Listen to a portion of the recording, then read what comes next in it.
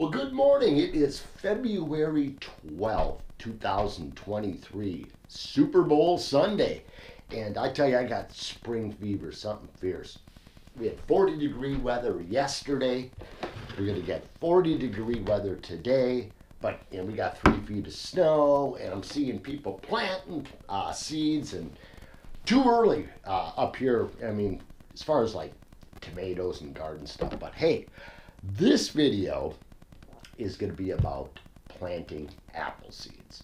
And what I've been doing, and this, I'm saving a plant's life today. I was going through my seeds, and these were some Gala apple seeds that I put in the bag in the refrigerator on December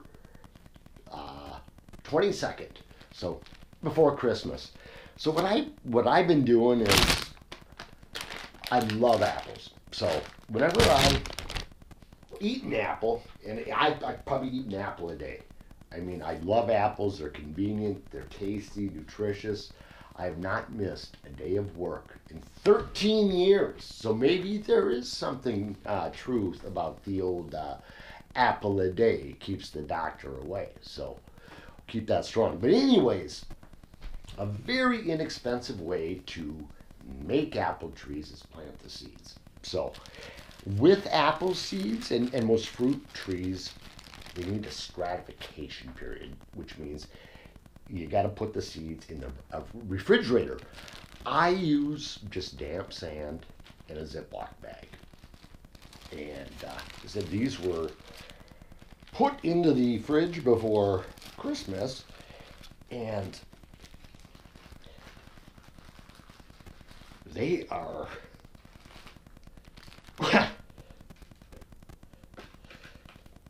busted out. So let me just get one here. So apple trees have very aggressive taproots, which is, that root there. So when you're planting, if you want to do this with your kids, make sure you're using something that's somewhat deep, because if you're just using little starter trays, this thing is going to obviously, within 3 days, it'll be through that. Ideally, these really should be planted in the ground. But I've been saving, I got a ton of seeds. So this is just really more, plant by volume. But basically, I'm just using regular potting soil, coffee thing, get it, nice and moist, not too wet, and then just put a little indentation in there, plant the seed. But very simple, that's not advanced. But what I want to talk about too is apples in general, because you take your apple and then you want to, obviously you got the seeds in the middle. I get about 6 to 8 seeds per apple. Now, these are Gala apples. Now, let's say 10 years down the road, when these are ready to bear fruit, you're not going to get a Gala apple. So everybody, I hate to break that news. So if you're thinking, all right, I'm going to have a Gala apple orchard in 15 years, I love Gala apples, you're going to be very disappointed, because what happens is you have a Gala apple tree, and then that produces your apple. However, to make this fruit requires a bee. So the bee's flying around, he goes to a neighbor's house, and he's on a crab apple tree, and then he goes to a Honey Crisp, and then he comes to the Gala apple, onto the flower, pollinates that, so that turns into your apple. So it's a combination. This is a combination of, yes, Gala, but it has that pollen from, it could be a crab apple, like I said, it could be a Granny Smith. So the apples that tree is going to produce is a mystery apple, essentially. it could be a green apple, it could be small, big, it could be just the most beautiful, tasty apple you ever had. So, but regardless, you're growing apples, you're providing, pollen for bees. And another thing you could do is, and this is how all fruit trees, like your apple tree, if you have an apple tree you bought, let's say at Home Depot, take a look at the bottom of the tree, about 3 inches up. You'll see like a knot almost, or like even a little curve.